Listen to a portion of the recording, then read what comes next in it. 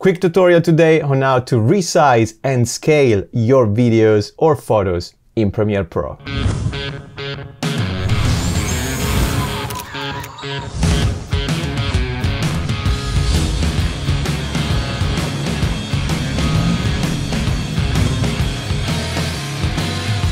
Hello and welcome to a new video tutorial. Today we're going to understand how to use the scale tool in Premiere Pro. First of all, bear in mind, this video you're gonna see is taken from my Adobe Premiere Pro course, which you can find on my website at mamoair.com. So if you want to learn more about video editing in general and follow a step-by-step masterclass, go and check it out. Said that, sometimes in Premiere Pro we have the need of adjusting the size of our photos or videos inside our sequence and our frame. We might work with different resolutions and aspect ratios, and that's what I'm gonna show you here.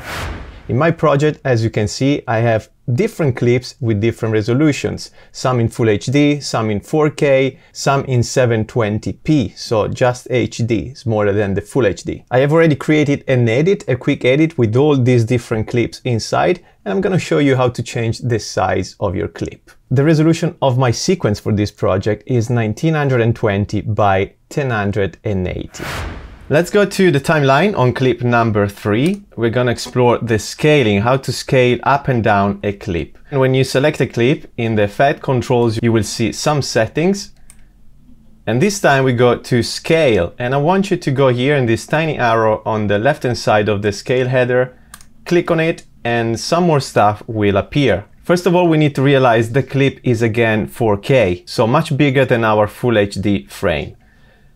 And again, that's a good thing because I don't really like the framing of this clip, so I'm going to adjust it. And what we can do, we go to scale here on the value, or you got the lever as well. You can just drag the lever and adjust the clip as you wish. As you can see, that's much better already. So let's go to the value and type 75%. So this value is gonna scale down my clip to 75% of the original size of it. What I want you to do is to go in the project panel, take the photo we have, the only photo, drag it into the timeline at the end of the sequence. And now go over it with the player head. Now this photo was taken in portrait mode, which unfortunately doesn't really cover the frame. Here, as you can see, we've got some pillar boxes. These black bars are now called pillar boxes. We can rescale a clip on the timeline as well. If we right click on the photo now, you will see these two options, scale to frame size and set to frame size. So they do a similar thing, which is to adjust the height of the clip inside your frame, basically, inside your sequence frame. But the scale to frame size option resample your clip in terms of quality. So it takes your clip and it brings down the quality of it to match the size of the frame. So you're gonna lose a lot of quality. The set to frame size instead keeps the original quality and size of your clip, but it just scales it down. And you can see the difference quickly. Keep an eye on the effect controls, especially on the scale settings. I'm gonna click on scale to frame size. Nothing has changed here in the effect controls, but the size of our clip has changed. I go back, right click again on the clip, and this time I choose set to frame size. The scale of our clip is now to 54%, but the quality of the image is still the same. So we still have a high quality image, just downscaled. And that's the option I prefer, so I don't lose any quality on the video. I'm gonna delete the photo from the timeline. You can do the same, just click on it and press cancel, delete. And I'm going to clip number 3 again. We're gonna find out something else. Now we right click on clip number 3 and let's go to set to frame size. But because this 4K file doesn't have the same proportion of the Full HD sequence we created, we still have some letterboxes. When you have black bars on top at the bottom, that's called letterbox. When you have them on the side, it's called pillar boxes. I don't like this framing, so I go back here, click on the clip, and I scale my clip to 50%. And now we should have all the frame covered. I like it as it is, and an important thing I want to share with you is if you have a bad quality video that doesn't have the resolution of your sequence and your frame, usually it's quite tricky to upscale it. So make sure the quality of the video can really keep up with the size of your frame. Let's scale one more clip down.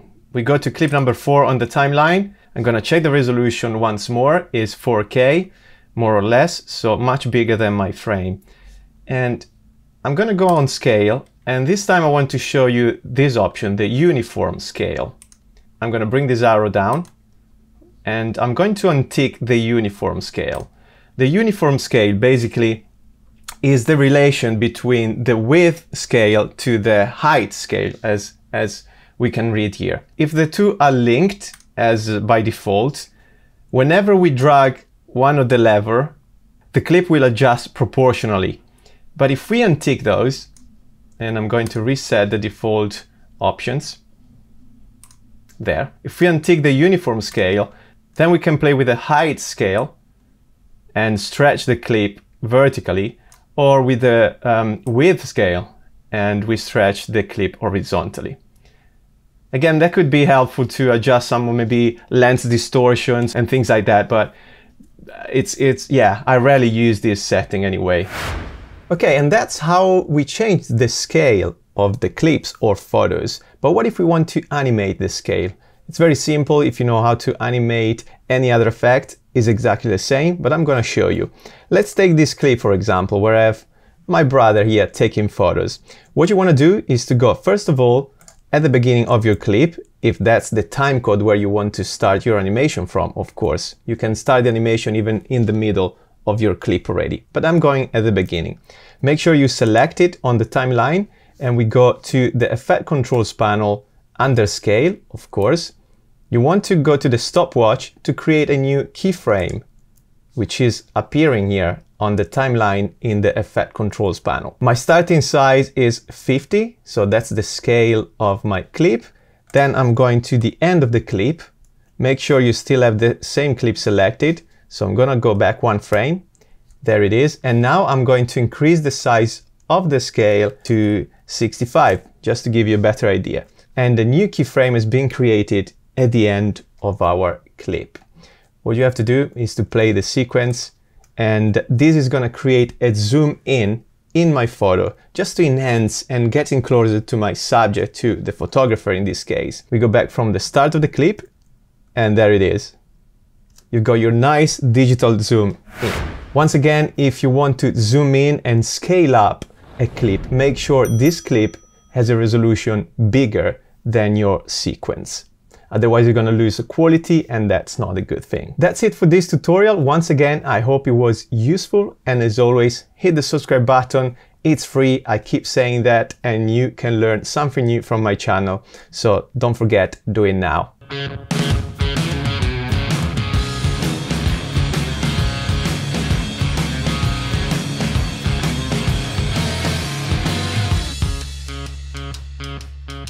Seems all good times come and go your way. Child memories fall under rolling.